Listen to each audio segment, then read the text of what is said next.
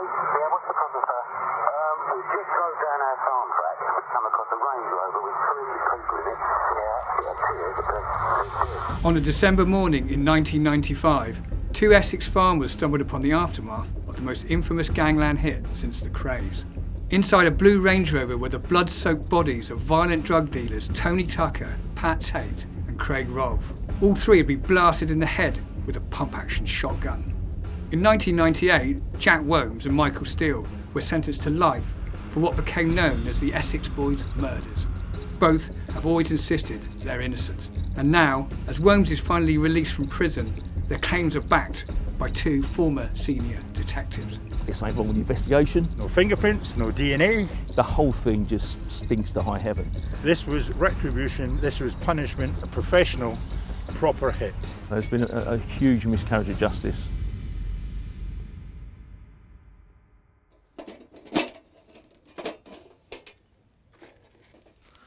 I stopped the M25, I went onto the gantry, put banners up. 8.5 hours I was up there. I took a wardrobe, a complete wardrobe with skeletons in it, to the CPS offices. And I've done one outside the Home Office. I took a body there on a trolley, hospital trolley. Unbelievable amount of stunts that I've done. But I kept it high profile. Kept it, and I wasn't ever going to give up. John Womes has spent over 2 decades campaigning for his brother's freedom. Now, after 23 years behind bars, Jack has finally been released on parole. But there's no champagne to mark the occasion. I don't think it's anything to celebrate. You know, we've still got the justice to fight. He's home, but he's still got to fight that. We've got to clear the name, and which we will. We'll clear the name.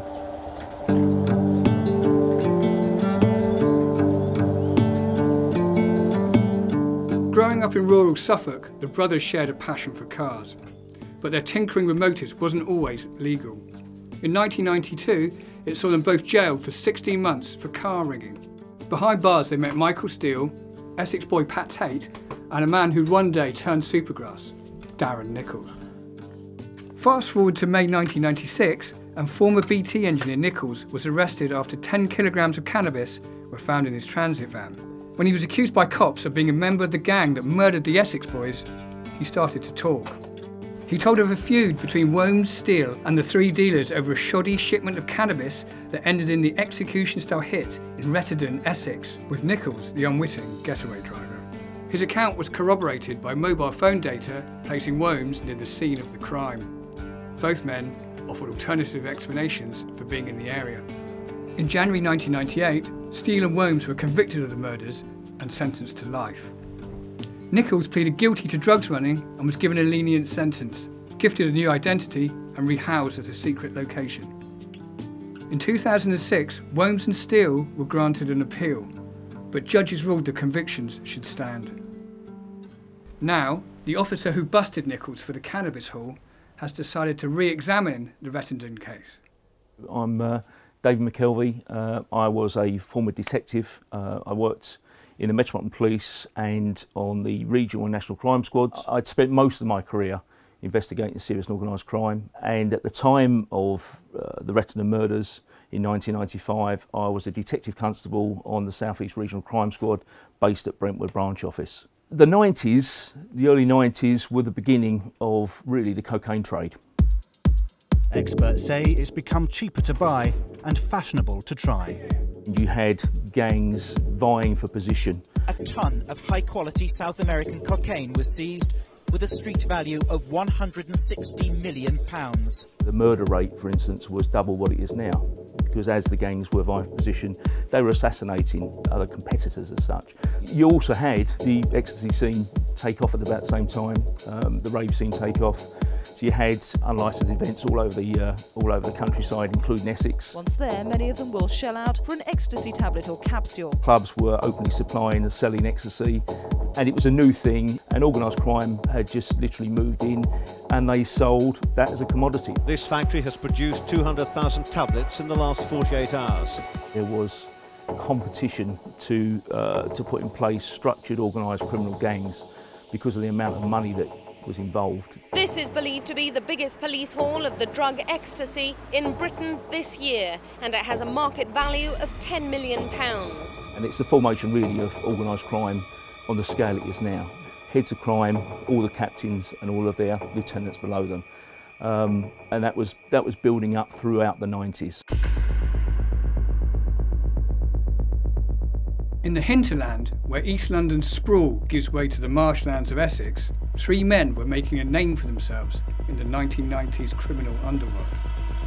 The firm, as they were known to some, consisted of violent cocaine addict Craig Rolfe, ex-soldier Tony Tucker, the bodybuilding head of a security firm that sold drugs and specialised in punishment beatings, and Tucker's enforcer, Tate, a drug-dependent man mountain with a temper to match his impressive physique. He filled a doorway. When he come through the doorway, he filled it. He was 20-stone steroid-up monster, you know. Very short-fused, Pat. Very, very short-fused. There was an incident in High Point, which was horrific. A couple of the guys had beaten this young lad to bits who had been stealing out of the cells, and he was like bleeding at the top of the stairs. And Pat said, "No, that ain't the way you deal with him." And then Pat picked up a sauce bottle which we had in our room, you know, a red sauce bottle, tomato sauce, strange enough, and smashed it on the side and stuck it in his face and turned it. Blood everywhere. And then Pat drops the bottle, picks him up, walks to the landing, drops him over the landing, hits the alarm bell, all the screws come, as if it was plain as day. That was Pat. Tucker, Tate and Rolfe controlled the flow of drugs through Essex nightclubs. But despite the trio's posthumous infamy, they were far from Mr. Biggs. They'd been portrayed in all the films as major gang leaders and gangsters. They weren't by any shadow of the imagination. They were not major criminals. They were localised drug dealers who had a propensity for violence. McKelvey has since retired from the Metropolitan Police and now runs a private detective firm, TMI. 4 years ago, his interest in the Rettendon murders was reignited after a phone call from Jack Worm's defence team. As a result of that conversation, I kept in touch, and material was shown to me over a period of time, and reading that material, I had grave doubts about what had gone on. We looked at it in more detail, and you could see there was this smell around the whole job. I brought in some of the UK's top retired detectives, homicide detectives, and we began a review back in February last year of the whole case. McKelvey enlisted the help of retired Chief Superintendent Albert Patrick, a specialist in homicide case reviews. Patrick returned with us to the Rettendon crime scene to examine the prosecution's version of events. This will take some time because I've spent 6 months on it. Here we go. 5 o'clock in the morning, Mr. Nichols gets up from his house in Braintree and drives off across the M11, down the M11, round M25 to Heathrow, up the M3 to his place of work. Darren Nichols has done his day's work, rings Steele. They agree to meet 5 o'clock at Mark's Tate. That's the evidence that the jury had. He goes there, Mr. Steele turns up in his Hilux. Minutes later, Jack Williams turns up in the Passat. At 6:30, 18:30, the Range Rover turns up with all 3 on board. And that's the meet at 6:30. So 18:30, 6:30 is when the suspects and the victims are together. The split then, we've got Mr. Nichols in the Passat driving, Mr. Williams passenger, and they drive to the top of the lane here, Workhouse Lane, and he gets dropped off. He picks up a bag from the vehicle and he walks down here, according to Nichols' account, and waits in the bushes just behind me. The Range Rover and the Hilux leave the halfway house and they go to a pub car park called the Hungry Horse, about 5–10 minutes over the hill. And Mr. Steele gets out of the Hilux and into the back seat of the Range Rover to join Mr. Tate. They drive down here and they stop. Mr. Steele is going to open the fire bar gate. This door is still open. Jack Williams comes out the bushes and shoots all 3. So that's 3 shots. He shoots him again, which is 6. He either goes round the front or round the back, stands here, and he fires twice through the closed window, the glass, and the glass is actually embedded into the body of Mr. Tate.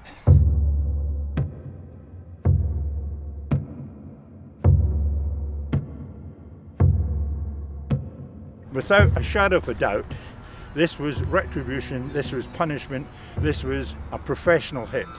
How come there's no fingerprints, there's no DNA, all the sort of things you'll be looking at, yeah, have never been uncovered from this vehicle. So very, very good at what the guy's doing, and I think he's done it before, because that was a professional, proper hit. Meant to kill them, killed them in the parts of the body that give an indication that you were out of order, mate. Somebody said once, who would want to kill him? Another person said, well, ask anyone who met him. Steve Nipper Ellis is a former gangster and one-time associate of the Essex Boys. He met Patrick Tate in prison in Chelmsford in 1990. On their release, the pair began a mutually beneficial friendship. We had an empire of crime, credit cards, dodgy money, selling drugs, robbing drug dealers, all the good stuff. Nipper once counted the trio as friends, but his memories of them now are far from fond. Tony was a bully, Tony was a piece of shit. Craig was his little gopher, his little Joey mug. And Pat, when they started doing coke together, injecting it, they were like birds of a feather. They went downhill together. They had begun to take their own drugs, and that had in turn, from the people we've spoken to, they changed character, particularly Pat Tate had changed his character quite dramatically and was becoming quite violent. Ellis's relationship with the Essex Boys soured after he made a crude sexual remark about Tony Tucker's girlfriend. Tucker responded by coming to Nipper's home, sticking a gun to his head and threatening to cut off his limbs with a meat cleaver. And he just looked at me and he went, your hand or your foot. So I was thinking, if you cut off my foot, I can't chase you. I'm left-handed, so I held out my right arm and I thought, I shut my eyes, I thought, I'm going to cry, I'm going to scream, it's going to hurt, but I'm going to kill you.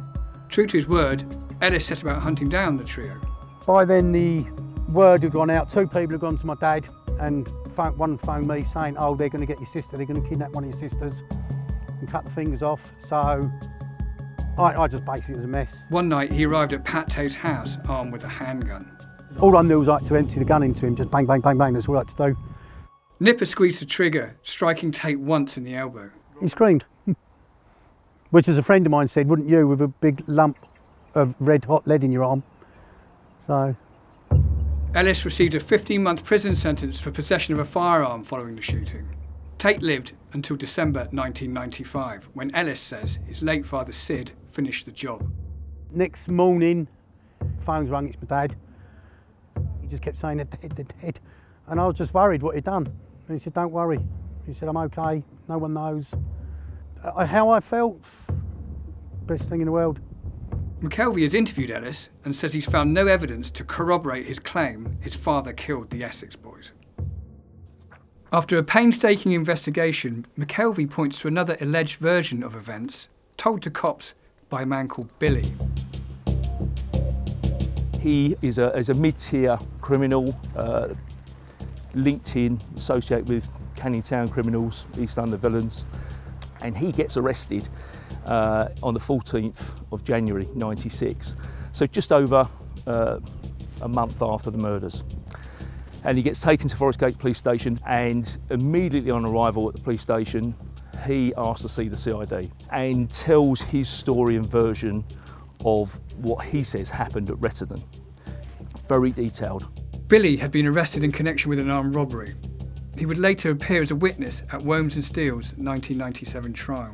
He says categorically, I drove the man who did kill Tucker, Tate and Rolfe to Rettendon, and that man is the man who was responsible for murdering them. He says that he picked up a stolen car and false plates from Canning Town, and that he drove that car and picked up the assassin.